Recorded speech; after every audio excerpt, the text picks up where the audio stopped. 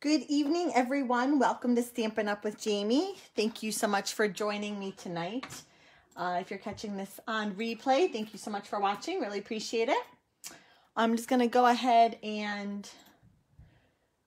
get my computer up and running here so I can follow along with comments. I also want to pin a post, which is something I've never done before. So let's see if I can do it. Give me a second here.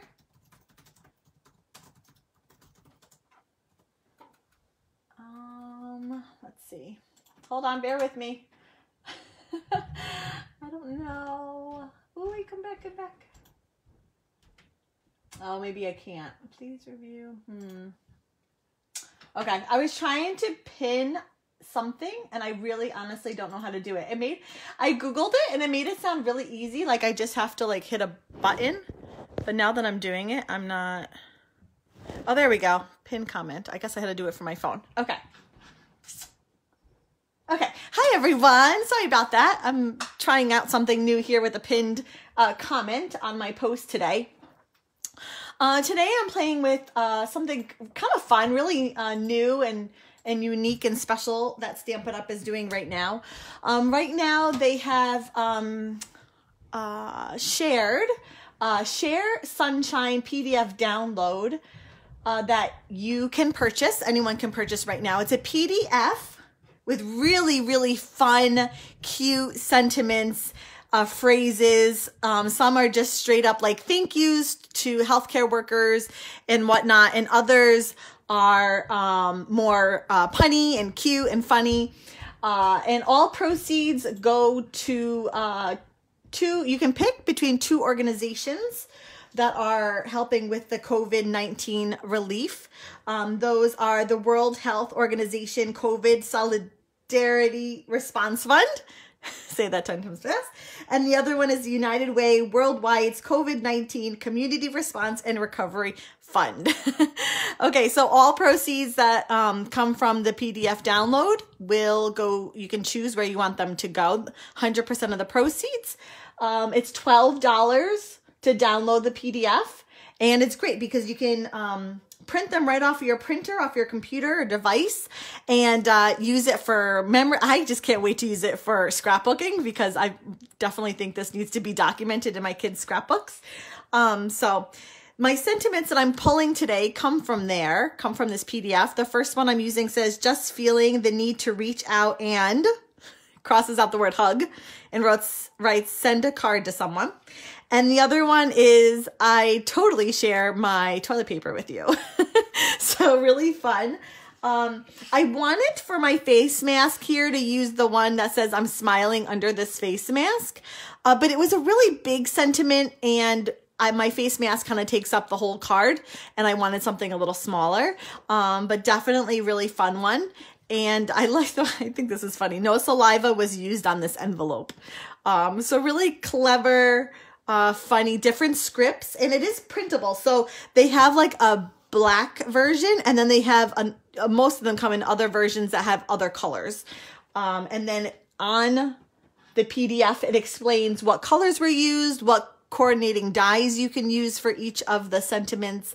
And it's just a great way to kind of give back to supporting organizations that are helping, as well as just sending a timely card to someone right now. So kind of taking advantage, making the most of the situation and sending cards. I can't wait to pop these in the mail and hopefully give someone a smile on their face.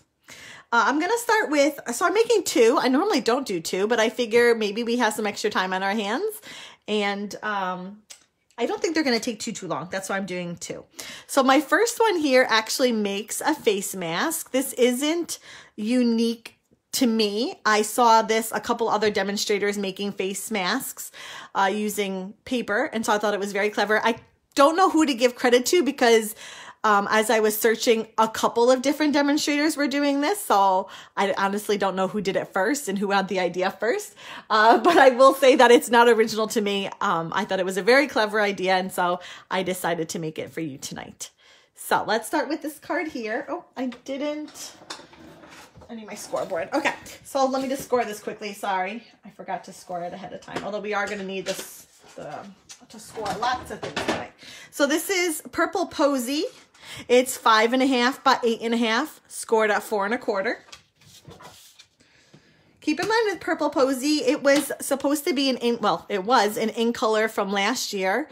It is still current, the cardstock. However, the ink was a little funky. They were having a hard time getting a good, clear result from it, one that would kind of stand to the test of Stampin' Up's quality control, and it didn't. So we can still get the cardstock. The colors will be in designer series paper that are in the new annual catalog. We just can't order ink. So just keep that in mind. I then cut a 4 1/4 by 5.5, another Purple Posy. And this one I embossed using my absolute favorite. I think I use it all the time. You guys have to be sick of it. Subtle embossing folder. I wanted, because this is a sort of busy designer series paper, I wanted something that would add a little texture to the card, but not be overpowering. So that was sort of my theory behind that. And I'm going to clear that down. Good evening, everyone. Thank you so much for joining me. I appreciate it. If you're watching and would like a chance to earn one of the cards tonight, be sure to leave a comment, because at the end, I'll go ahead and draw a name for someone to receive tonight's card. Okay, so that's kind of our card base. I'm going to set that aside. We'll come back to it later. Next, you're going to need a piece of designer series paper. I'm using the Best Dressed one. I'm not using the shoe side. I'm using the floral side. And obviously, I pulled the Purple Posy. That was my inspiration. That's why I picked that. And I cut this at 3 1/4 by 4. 3 1/4 by 4. That's kind of our starting point. And I will caveat this by saying that I made this card and then realized I never wrote down my original dimensions, my original, measurements, not dimensions, measurements. And so I'm hoping this is right. So if it's not, may have to tweak that. But as of right now, we are at 3 1/4 by 4. Okay, you're going to need your scorer. Highly recommend this. And something to keep in mind is you're going to have to be flip-flopping. So I'm going to try and go slow so you know which side to score. Okay, let me get this out of the way. So I'm butting it up right into the corner of my scoreboard. And the first measurement we're going to score at is 3/4. Okay. Let's call this my floral side. So floral side is 3/4. Then I'm going to flip it over to the shoe side and score at 7/8. Okay. Then I'm going to flip it back to my floral side and score at 1 5/8. I'm going to flip my shoe side and score at 1 3/4. I'm going to flip it back to my floral side, score at 2 1/2. And last one, flip it back. You're going to score at 2 1/2. I wrote that wrong on my sheet of paper. 2 5/8. I purposely wrote down all the dimensions on a little cheat sheet here. And of course, I didn't write that one right. So again, you're basically scoring 3/4 in and then 1 right next to it, and then 3/4, 1 right next to it, 3/4, 1 right next to it. You have to alternate though in order to get the folds to fold easily. Now they're very subtle. Oh, there you go. I guess the lighting picks them up, but they're there. Now you kind of have to maneuver the paper gently, because the score lines are so close. I'm going to start this way. The score lines are so close to each other that they're almost want to just become one fold.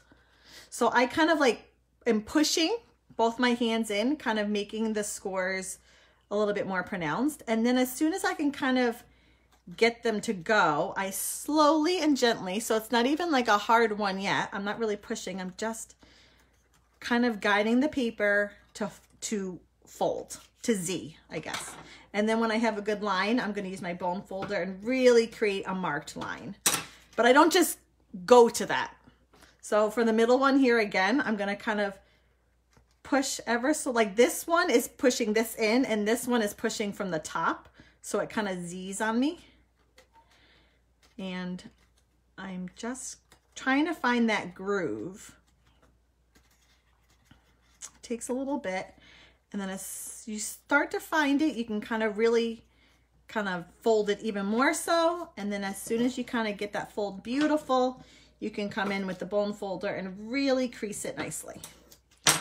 And then the last one, I have a feeling, hold on, I'm gonna do that one more time because my very first one I didn't really push that hard, and you almost feel like you're gonna rip the paper, but you won't. Well, I suppose you could, but hold on, this way. Ooh, make sure you fold them the same way, or else your face mask is gonna be kind of, one pleat is gonna be going one way and then the other pleat is gonna go another way. Okay. And then when you feel like you can kind of, without it turning on itself, so to speak, there we go. Then come in with the bold folder and really crease it nicely. Okay.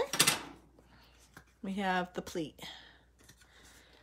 And I guess I kind of wanted the face mask to kind of bubble a little bit in the middle.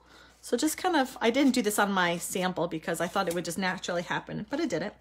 So I'm going to kind of give the paper a little bit of a curve. Very, very subtle. I don't know if that'll do it, but I kind of wanted to just kind of pucker a little bit, so to speak. Okay. So then let me show you my card. Then I created these seams. Oh, the light is so bright. There we go. And first I just cut designer series. I just cut cardstock, just plain white cardstock. And then I thought, oh my goodness, we have all these stitched dies. I'm sure I can find one that can kind of give a stitched look. So I pulled the, where is it? The stitched nested dies labels. And sure enough, it has this one die in it that is just a straight stitch. So you're gonna need, it doesn't really matter length yet because we're gonna trim it down, but two, and let me just verify. It's gonna be a little, I guess I need to trim this. It should be just 2.5, but it's a little bit longer. So I did end up trimming it just 1/8. So this measures 2 1/4. You need a piece, oh, hold on, 2 1/4 wide. Again, I apologize. Usually when I make cards, I don't keep track of the measurements. And then sometimes when I'm doing my lives, I'm like, oh my goodness, what was that? What was that measurement? I completely forget. Okay, so you need a piece of Whisper White that's 2 1/4. Don't worry about the length because we're gonna trim it down. And what you're gonna do is take this die here and just butt it up almost flush to the end of your Whisper White. Run it through a die cutting machine. I'm gonna do it off camera here. Whoops, whoops. The magnetic plate might, if you have one, might be a little tricky just because the die is so, it's just like one thin strip. Okay. It doesn't cut it, it just embosses like a stitched look into it. Then you're gonna take your paper trimmer, oops, and I'm measuring 1/4 inch and then cutting.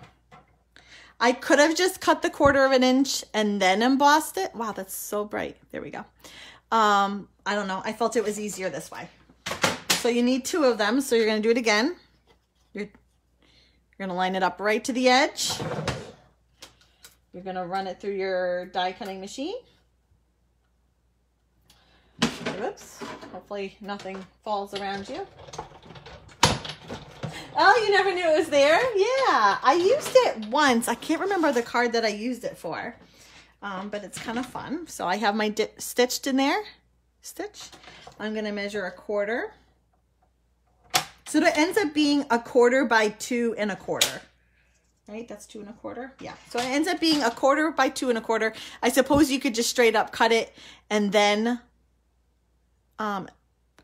use that stitch die, but Either way, it kind of gets you the same results. Just it depends which one you want to do first.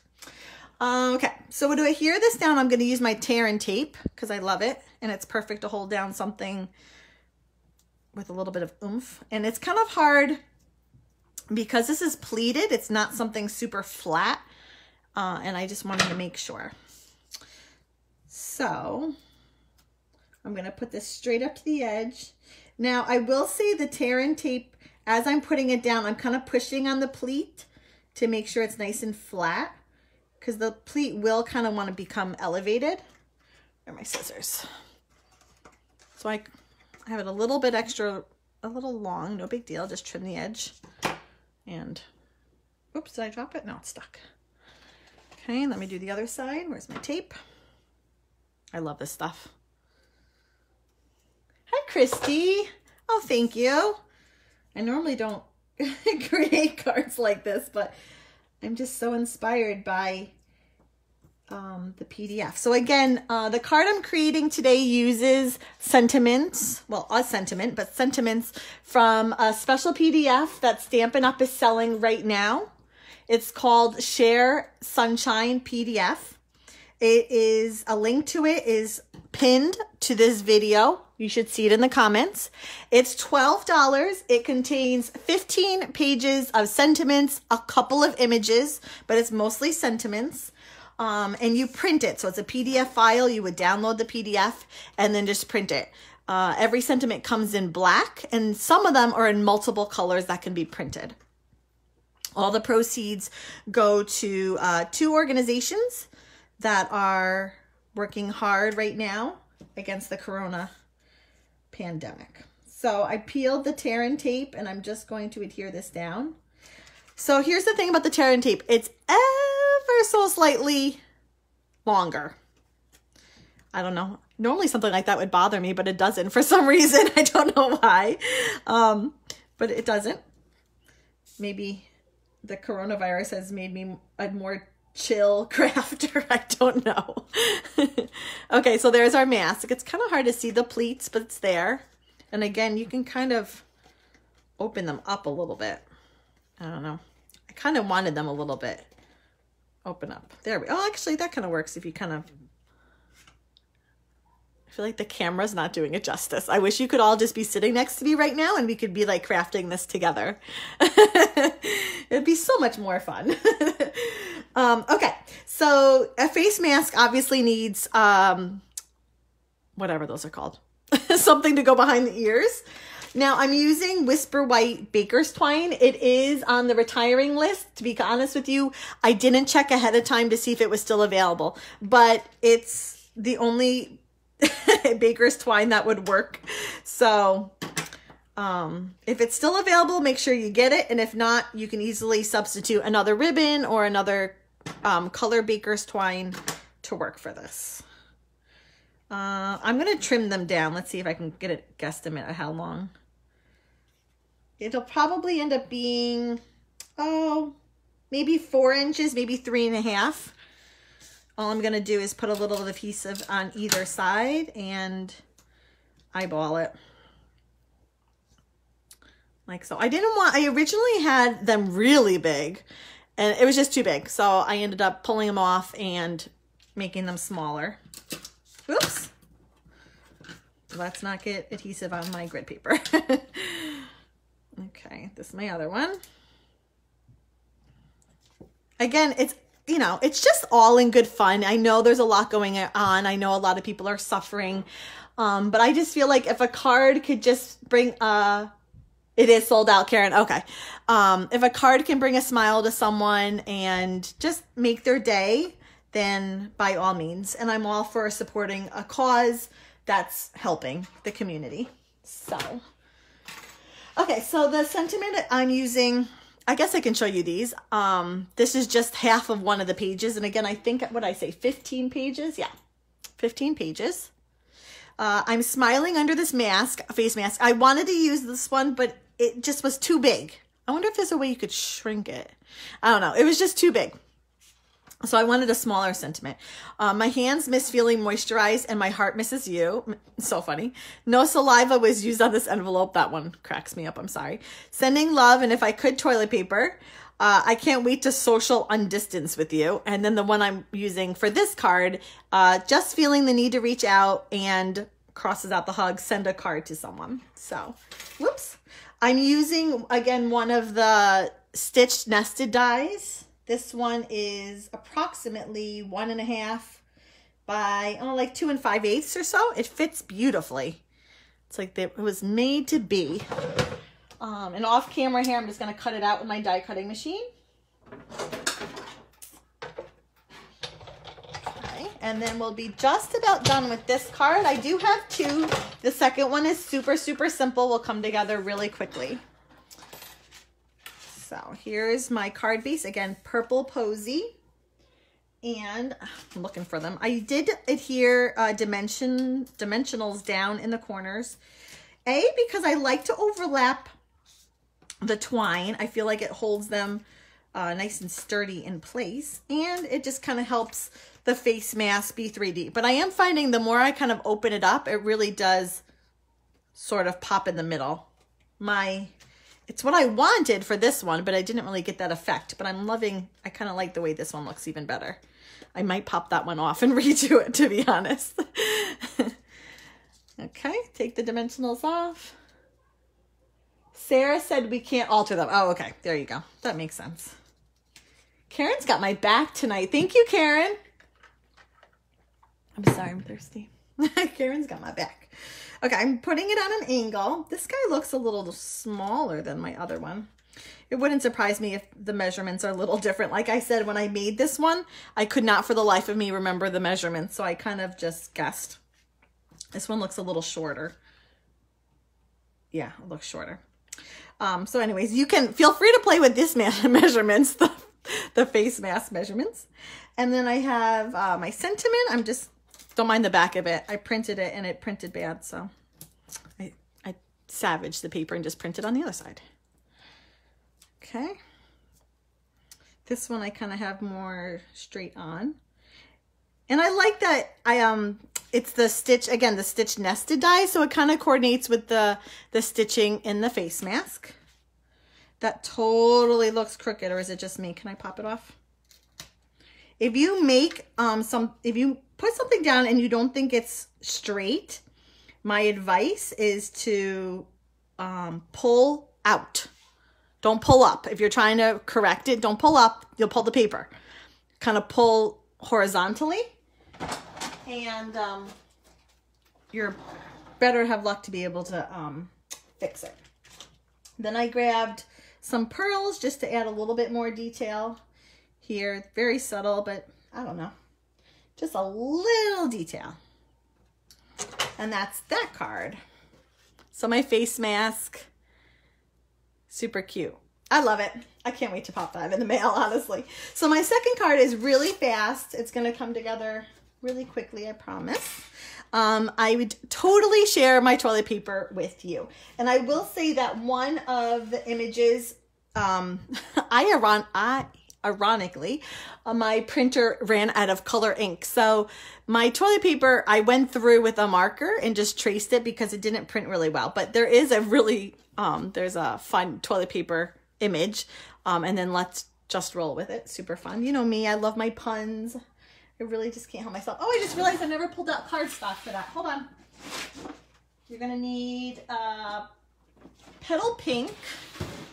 And it will be measuring 4 1/4 by 11. Scored at 5 1/2. Sorry, I totally dropped the ball on that one.